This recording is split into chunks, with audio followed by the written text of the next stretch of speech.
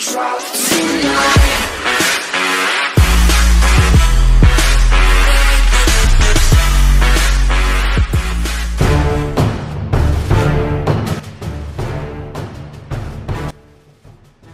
Ford has been more willing than most of its competitors to infuse its big trucks and SUVs with new school ideas. It led the industry in shifting pickup trucks and SUVs from V8 power to downsized, turbocharged V6s. It reduced the mass of its F-Series pickups with the first-ever bodies made from aluminum.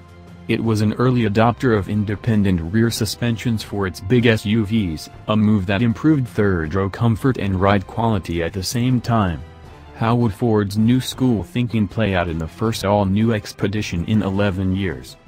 Now that we've put some miles on one, we know, it seems more old school than new.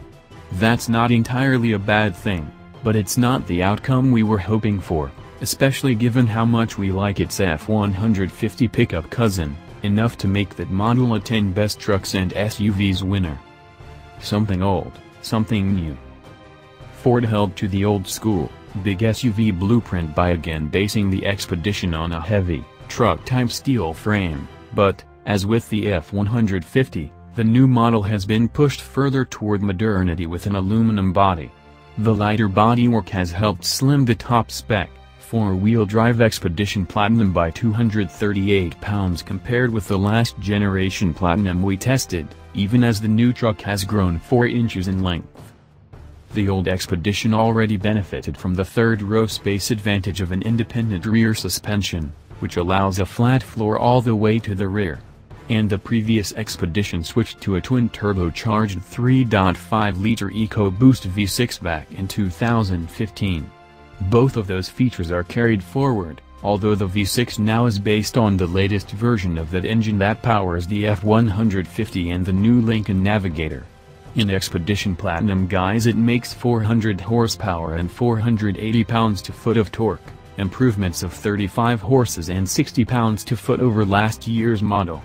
The XLT and Limited models get the same 375 horsepower, 470 pounds-to-foot output as in the F-150, bolted to the torquey V6 is another leading-edge component, a new 10-speed automatic co-developed with General Motors.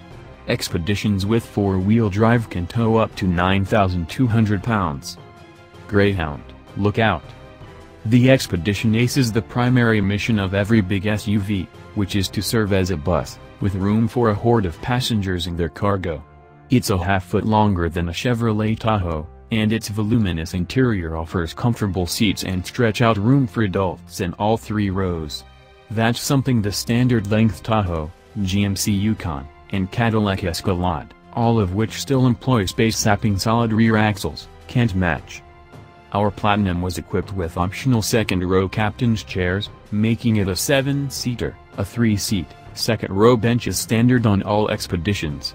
If that's not enough space for you, there's a Huger, stretchier, long-wheelbase Expedition Max, what used to be called the L, that is almost as long as the Chevy Suburban, GMC Yukon XL, Cadillac Escalade SV.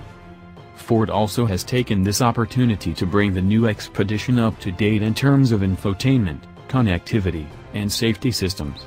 Loaded versions like our Platinum test truck offer the latest Sync 3 infotainment system, a pair of USB ports for each row of seats, Apple CarPlay and Android Auto connectivity, a Wi-Fi hotspot that supports up to 10 devices, and more. A full suite of driver aids is available, including front automated emergency braking with pedestrian detection, lane keeping assist, and adaptive cruise control.